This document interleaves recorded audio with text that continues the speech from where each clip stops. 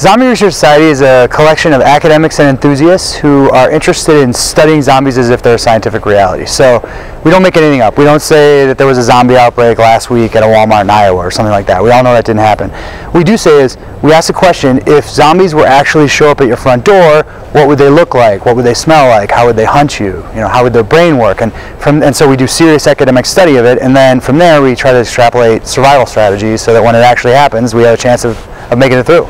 Well, for me, I've always been obsessed with zombies, and I kind of come to it from the film side. So I got a master's degree from NYU Film School, and I actually studied zombies. I did my master's thesis on zombies, so I definitely have a strong film background in zombie movies.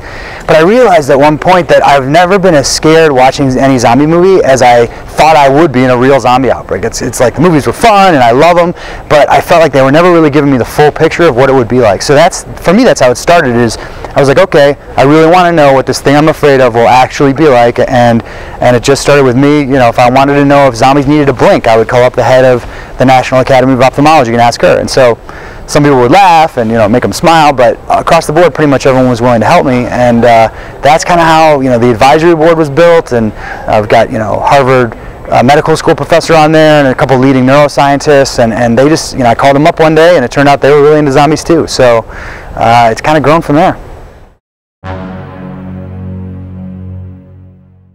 Well, first of all, again, it's all theory, right? Anybody that tells you they know exactly what a zombie is going to be like and exactly how to survive is doomed to be wrong. We don't have a zombie that we can dissect, and there's no historically recorded zombie outbreak. So they're doomed to be wrong, and if you follow their advice, you're probably going to get eaten along with them. But we do have working theories about zombie brain function. We've got a couple neuroscientists on our board who've built a 3D model of the zombie brain. So by observing zombie behavior, they've been able to identify what parts of the brain are working and what parts aren't, which then of course helps with how you kill a zombie, right? Because you need to know what parts of the brain are working to figure out what parts of the brain need to destroy. One of our board members is a professor of international politics at Tufts University, and he wrote a book called Theories of International Politics and Zombies. And so it's a serious academic study of how different governments would deal with a zombie outbreak. So that's like exactly the kind of stuff we try to do. Well, the great thing about it is that it's fun, right? We're not the Cardboard Research Society. There's a reason why we're interested in zombies in the first place. Granted, the more research I do on them, the more I get afraid of them, because it seems like there are a lot of diseases out there that are mutating in ways that are starting to look like zombieism.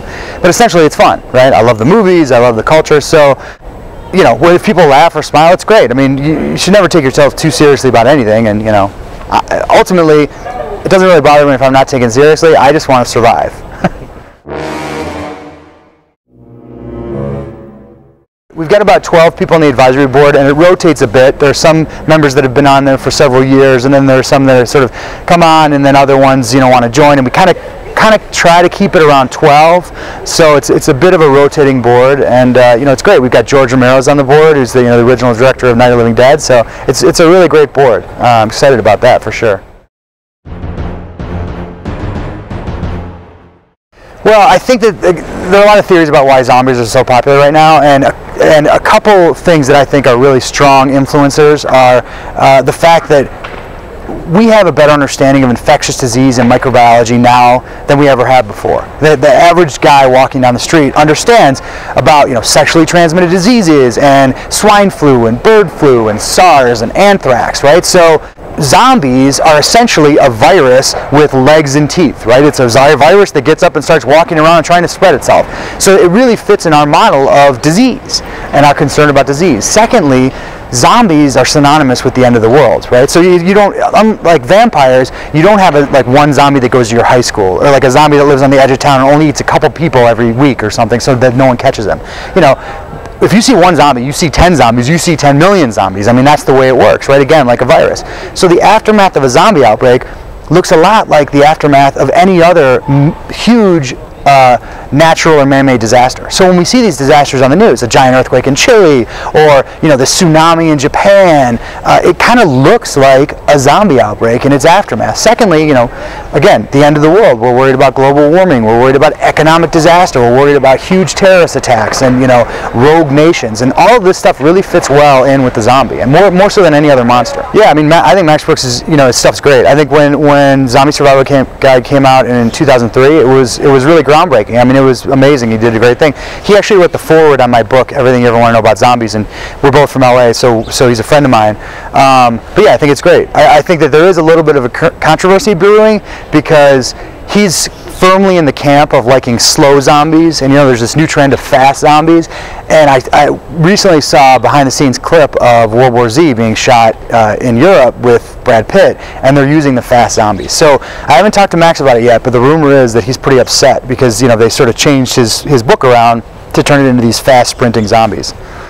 Yeah, I mean, I think the video games are great, and actually George Romero credits the video games, not the movies, with bringing zombies back into popularity.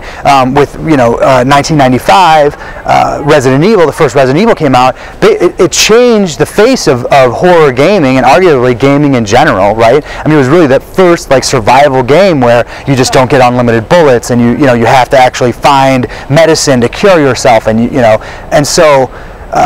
And it was scary, like really scary. So it really changed the face of gaming, and I think that, you know, Romero has said repeatedly that he thinks that that is kind of what has brought zombies back into popularity. I think it's interesting that if you look at something like the original Resident Evil, where the graphics were amazing for the time, amazing, but they didn't have the technology to make these large open worlds. So what they did was they did very small rooms. You were inside a building and you sort of went from one room to another, and they gave the impression that the entire city was overrun with zombies, but really it was just you and a couple of zombies because of the technology.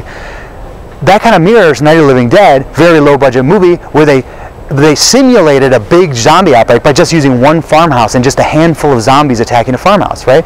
And then you look at the next evolution in zombies in film and video games. You go to Dawn of the Dead, right? Bigger budget, in a mall, we can use more zombies. And then you go to, what's the video game?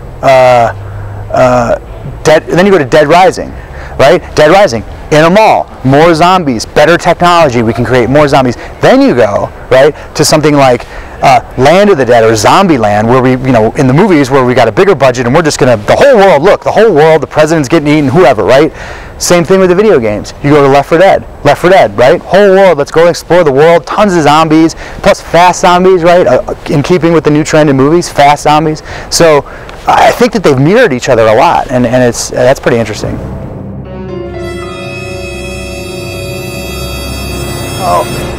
I think that the clash is that zombies have always been rooted in, unlike almost every other monster, and again, this is another reason they're popular, zombies have always been rooted in biology, right? They're not based on some ancient superstition or myth. So it's quite literally a corpse that stands back up and has the limited ability of a rotting corpse, starts walking around and trying to eat people. So once you start making them sprint, you're almost getting in the realm of fantasy. And I think a lot of people that really get into zombies, there's a disconnect there. You know, so you never try to scientifically explain, you know, how a vampire can turn into a bat, or, you know, how it can go to your high school and steal your girlfriend or something like that, right? Or why it sparkles in the sunlight.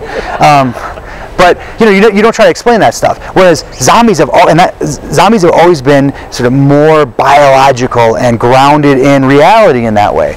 So when you start making corpses really fast, sprinting corpses, it rings untrue to zombie purists. Now there is a new trend though in zombies that is the living zombie. So 28 days later, right? No purists really complained about that because they're alive. So it makes biological sense. They're living people infected with a rage virus that causes them to act just like zombies and spread their sickness just like zombies, but they're not really dead. So sure, they can run. Zombieland's another example of that. In Zombieland, although most people don't realize this, the zombies are alive. They don't die and come back as zombies. It's literally just an infection. So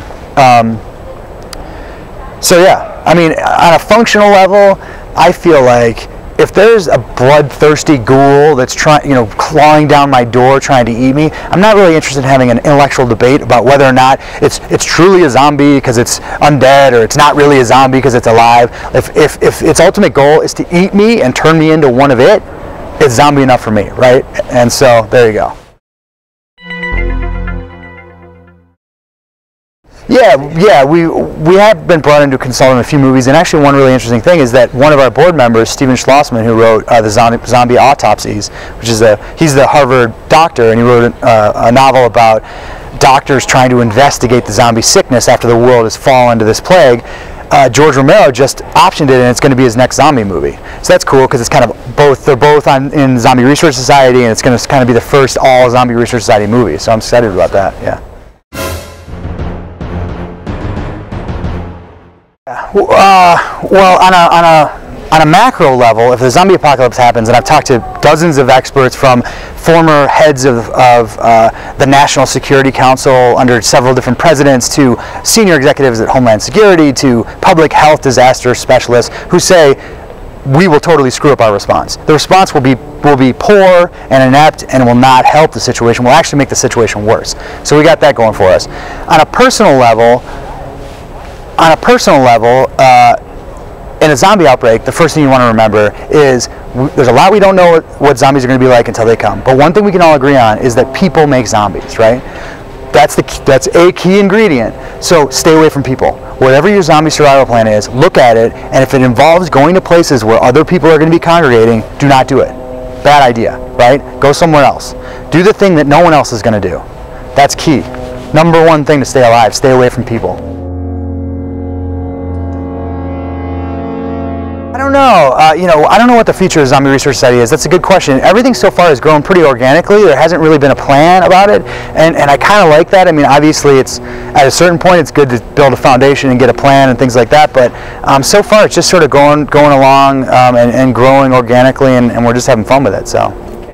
Yeah, if you want to find out more about the site, you can go to zombieresearch.org. That's our website, and it's got all our information on there and contact information, and also our blog is on there, and we update at least 5 times a week with new research articles and different things about zombies and pop culture, and so it's